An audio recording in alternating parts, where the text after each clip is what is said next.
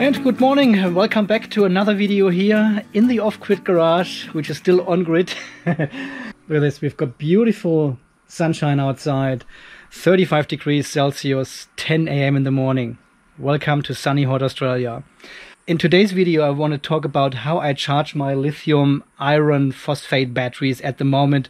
And I need to stress about this, I haven't got all the equipment delivered yet. So I'm using some workarounds, some hacks. But you know, when you open these boxes and unpack these beautiful battery cells here, you definitely want to start charging them as well, you know. And if you have already solar on your roof, or if you use a grid charging system, it doesn't matter, these babies need to be charged a little bit. At least you want to start, you know, you want to push in some electrons in these battery cells. But the delivery has not arrived on the day I was expecting it, so I have big hopes for Monday now, because now it's weekend, and then hopefully we will get another 8 of these battery cells to complete our 16S battery system, 48 volt, 15-16 kilowatt hours. At the moment I've got all the batteries in parallel to balance them, because there are 2 different deliveries. This one came with the airplane. I should write this down somewhere. Airplane delivery. And this one came with a container ship, Hyundai Vancouver. And the other 8 which are coming are from the AS Carlotta. I need to mention that, right? So as I said, at the moment I've got them all in parallel. So I've got all the positive terminals here connected for this battery bank, and I've got all the positive terminals connected to this battery bank. And then you can see this white lead connects this positive bus bar with the positive bus bar of this battery bank. And the same with the negatives. We've got our negative bus bar here, and then the other negative bus bar. Well, it's the same bus bar, just has some heat shrink. And then we've got this green-yellow connection here from the negative bus bar to the other negative bus bar. So this is all set up, and you can leave this as it is for a while to balance all the battery cells. Well, and this is exactly how we start today. This is already one of the charging methods you can use, you know. This was my first battery delivery here, and this one had a higher state of charge than the other one. So I put them together in parallel now with these jumper leads here, and they balanced for over a week. And there are still about 100-150 milliamps flowing from this battery bank into this battery bank here. Well, we've got 280 ampere hours of each battery here, so this is 1120 ampere hours just for one battery bank. And then we've got another 1120 ampere hours for this battery bank. This is more than 2200 ampere hours in a total. That is so crazy, right? That is so crazy. You're really used to it from these 18650 cells here, you know. They've got like 2 or 3 ampere hours, and now we are talking about thousands of ampere hours.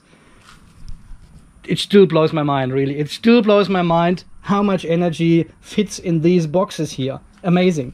And the next setup I'll show you is the correct way to charge these batteries, actually.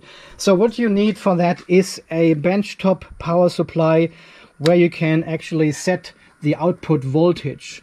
Yeah, this one I built in the 80s here when I did my apprenticeship, and it's still working great. But you can usually buy them online from Amazon, eBay or AliExpress for about $50 to $100. So adjustable voltage, adjustable current. And this one is already lots of years old, and it can handle only 2 amps maximum.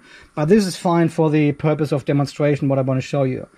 So what you want to do is you want to set the output voltage to not more than 3.65 volts. And this is the maximum voltage these cells should be charged to. So if you have different cells, please check the specifications of your cells and see what the maximum voltage is you can charge these cells with. So don't trust these displays here on these power supplies. They may be off. 3.62, that is perfect. That's the perfect voltage. Okay, this has been set. If you're charging one or multiple of these battery cells, you can crank up your amps to the maximum. So I set mine to maximum 2 amps at the moment. This is all this one can do. Well, and then you connect your power supply to your batteries, right? I think I haven't got long enough leads for that. You see? Okay, at the moment I don't want to move these batteries closer to the power supply here, so I need to put some cables together to actually charge from there to there.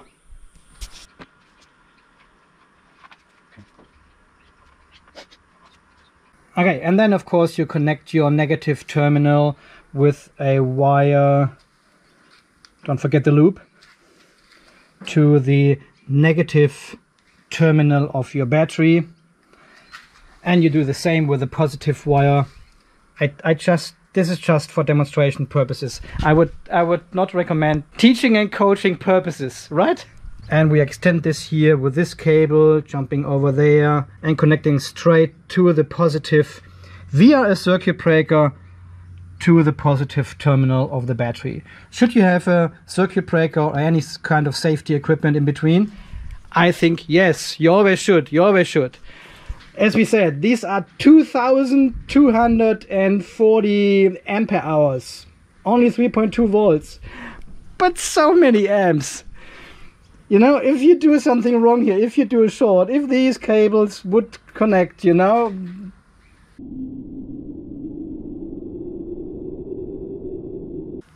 And then again, we should verify our voltage on the negative terminal coming from the power supply and the positive coming from the power supply. 3.62 volts. So this is the maximum coming from the power supply into our battery. It cannot get more.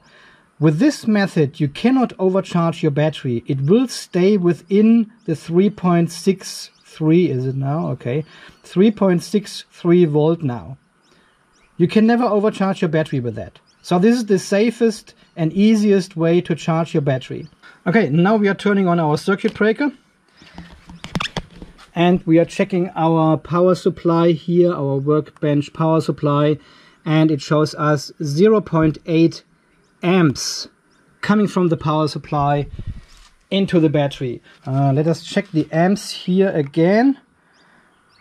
So this confirms we are charging with 0.8 amps only.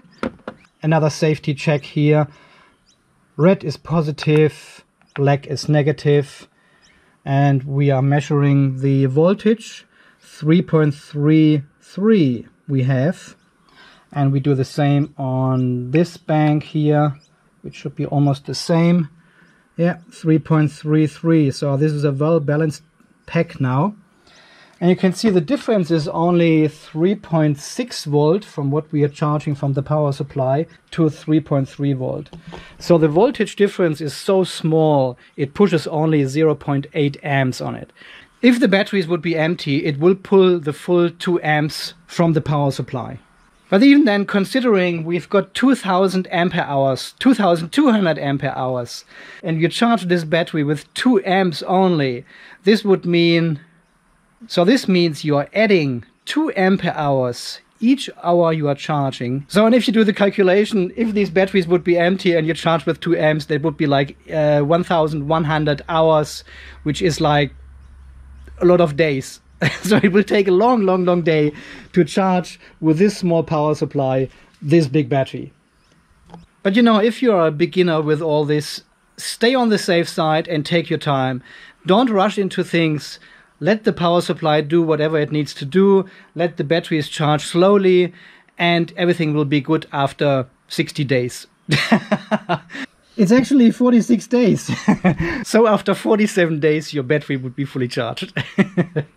But again, this is the safest method you can do because the power supply will keep the voltage of 3.6 whatever volt we set it to and does not overcharge your battery. It will just stop. If the voltage of the batteries is coming up and is exactly the same as the one from the power supply, there will be no voltage difference and therefore there will be no current going into the battery anymore. And this is when the battery shuts down to 0 amps, 0.0 amps, you know. Okay, so how do you increase now or how do you decrease the charging time now? Making a video, are you going to... No sense for my creativity. And with this adjustable power supply, we can actually simulate that the battery gets full. If we just lower the voltage here, we lower the voltage difference between the power supply and the batteries. And if we do that, you can see the current goes down quickly to 0 at 3.4 volts. So this voltmeter here is 30 years old and has never been calibrated again afterwards, after I built this one. So, and of course, to increase your charging speed, you can do the following. You can just increase the voltage, right? There you go. I now set the power supply to 4 volts and we max out the current with 2 amps what the power supply can supply. And let's check our voltage here again on the battery directly. So positive, negative, and we still have 3.33 volts here. So how does it come that the power supply shows us 4 volts, but the battery is still on 3.3? Yes, we will have some losses here on the cable, but this is not the reason. The reason for that is the internal resistance of this battery bank we put together here. It is so low, it is like a short for the power supply here. And because we've got such a large energy sink here, basically, yeah, this absorbs so much energy and this delivers so little energy. And by the way, this is not recommended if you are a beginner in these things, because this could potentially damage your battery. You could overcharge your battery, you could start a fire, or you could even... Yeah, you don't want that. I just unplugged the negative terminal here and I set the power supply to its maximum voltage of 28.7 volts and 2 amps maximum. And now we are reconnecting the negative terminal. And you can see the ampere meter goes to 2 amps, this is the maximum, and the voltage drops from 30 volts to 3.9 only. And let's measure again here on the battery, and we can see still 3.33 volts. So this does not change. The internal resistance of these cells is super low, and this one absorbs all the energy. That's why we can charge here with 30 volts and we will not have a problem with that. But of course, the power supply will now keep pushing for 30 volts. It is trying to lift the voltage of the battery from 3.3 to 30 volts, which would totally destroy it. And that's why I said, if you're a beginner, don't do that. Don't push your power supply that high. You will get more amps, a shorter charging time, but you need to monitor your battery cells all the time, unless you have them correctly connected to a BMS. Which we haven't. We work with raw cells here. No protection gear at all, apart from an AC circuit breaker. Which is totally fine, by the way. Yeah, and again, the voltage difference now is from 29 volts to 3.3 volts. So the power supply tries to push the maximum current it can do into the battery and charges it the fastest way. So if your power supply can deliver like 5 amps, 10 amps, some of them can even deliver 20 or 30 amps, you can just increase the voltage of your power supply until you reach the maximum current, and this charges your battery the fastest way. The more amps, the faster the battery will charge. But you need to monitor, you need to observe the battery voltage all the time. So be very careful what you're doing. You know what will happen. So if we can charge this 3.3 volt battery with 30 volts from a power supply, could we potentially use a solar panel which delivers around 30 to 40 volts as well? And we know solar panels have a restricted and maximum current as well, exactly like the power supply. Well, let's give it a try. As you know, I've got my terminals here set up in the off-grid garage. 3 solar panels on top of the roof. This is a 40 watt solar panel. There's another 40 watt, 220 watt solar panel. And we've got always the red as the positive and the black as the negative terminal for each solar panel individually. And when I connect our meter here and turn this one on, we can see we've got 31 volts. It's a little bit on the solar panel without any load. And now I want to show you the maximum short current of this solar panel as well. So we connect the positive and the negative terminal together just in a loop and measure the current going through that. So this is a short between positive and negative terminal directly on the solar panel. So I turn this on and we have 8.47 amps. This is the maximum current we get in a short from this solar panel. Okay, we turn this off again. And now again, I've connected the positive terminal of the solar panel with the positive terminal of my battery via a circuit breaker, and the negative terminal here goes through this wire into the negative terminal of my battery. So I'll turn on the solar panel here, which doesn't do anything because we still have the circuit breaker off, and bang, nothing happens. No short, nothing smokes, nothing. All right, let's measure the current coming from the solar panel. And we can see we've got 8.35 volts. This is almost the same current as we just had before when we shorted the solar panel. So, and this is exactly what happens with the power supply I said before. The power supply sees the battery as a short. The internal resistance is so low, it delivers maximum current as much as it can, and the power supply was limited to 2 amps and the solar panel is limited to 8.5 amps. Actually, this is exactly the same type of solar panel I have on the roof, and we can just have a quick look at the short circuit current, 8.09 amps it says on the label.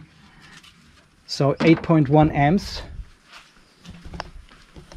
and we are getting 8.3 amps, and we are charging again with 31 volts directly from the solar panel. No other electronic in between. Here again, negative and positive, and we measure nothing because I've forgotten to put this on DC. Okay, again, negative, positive, and you wonder why it measures 3.3 volts. So we turn this one off again here, and we take one of the other solar panels. These are only 22 volts and have a short current of 2.2 amps. So put this in the other solar panel and turn it on, and we measure again here our current. Yep, 2.2 volts. This is the maximum the solar panel can deliver at 22 volts. And this is what goes into our battery at the moment. Maximum current the power supply can deliver. You know, it doesn't matter if it's a solar panel or a power supply from your grid. It doesn't matter. It's the same function. It sees this one as a big load, very low internal resistance and heaps of storage. So it soaks in all the amps until it reaches maximum saturation. And here again we are measuring negative, positive of the battery, and surprise, surprise, 3.3 volts.